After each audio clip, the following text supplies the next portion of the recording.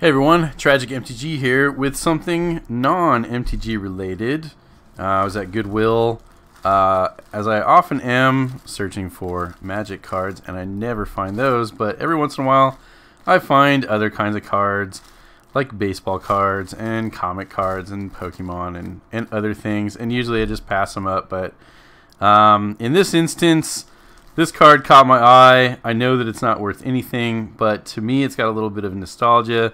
Back when I was a young lad, the first cards I ever got into, of course, were baseball cards, like I think a lot of people did back in the early 90s, late 80s.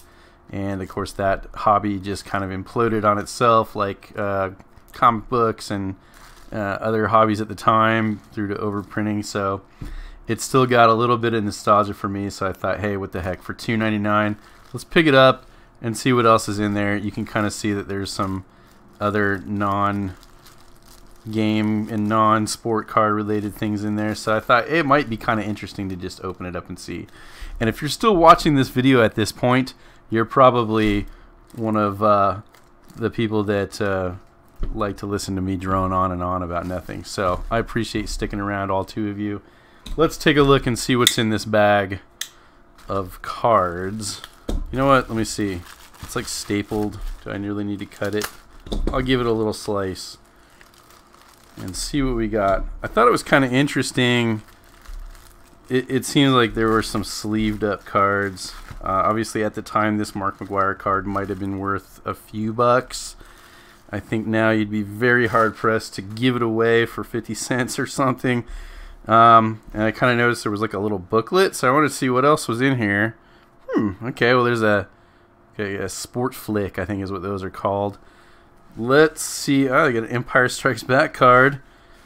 That's interesting. Let's go through this. Never seen a sleeve book like this before. Okay, let's see, what do we got there? Little Hot Shots. Is that Cal Ripken Jr.? Let me see. Am I right? There's Cal Ripken Jr. right there. Oh my gosh, how do these even open up? Little Hot Shots, Donruss Triple Play. When this photo was taken, no one ever thought he'd be challenging Lou Gehrig's consecutive game record. Yeah, it's Cal Ripken. That's hilarious. I've never seen those before. 1992 Leaf. I think I was collecting baseball cards from like 1989 to 1992-ish or so, and I kind of gave up on those. I got into comic books and then didn't get into Magic until later, like 97 or so. So this is interesting. Yeah, Score. Dick Wakefield. Rookies to Remember. All right. So someone had a little booklet of their favorite cards. I always thought these art cards, and again that Mark McGwire, since it had like a painting basically, that made it more important than the photograph version, right? So it must be worth something. Jeff Bagwell, Gallery of Stars. That's great. I do remember some of this stuff. David Justice was big back then too. So they got like a sport flick in. I don't know if these are really sport flicks. I think they're Score, right? So Jose Canseco, there he is. I had this card too, right? I think there was one year they did them like fantasy style, like he had a bionic arm or something, right? So 1991 Fleer. There's a Baseball Heroes Willie Mays and a Ted Williams and a Marquise Grissom like holographic card. That's funny. Of course, the only way to have any money cards in baseball cards is, of course, having rookie cards or an autograph or a piece of a jersey or something. So these are, of course, not worth anything other than just having a little fun here on my channel. So if you enjoyed that little trip down memory lane, let me know down below. If not, give me a big thumbs down for this video, because that works too. This is kind of interesting. An Empire Strikes Back Space Paintings by Ralph McQuarrie. Rescue. Okay, there's Luke hanging out underneath the Cloud City. So, and that's like concept art. That's pretty cool. The man called Boba Fett. Could have been anything else, right? Who or what is Boba Fett? Unknown. What we do know about Boba is that he's a notorious bounty hunter. Yeah, yep. We all know the story of Boba Fett at this point. Kind of a cautionary tale. So we got some more baseball cards in a little case. Looks like it might be an athletics set. Yeah. There's Ruben Sierra. Wow. Walt Weiss.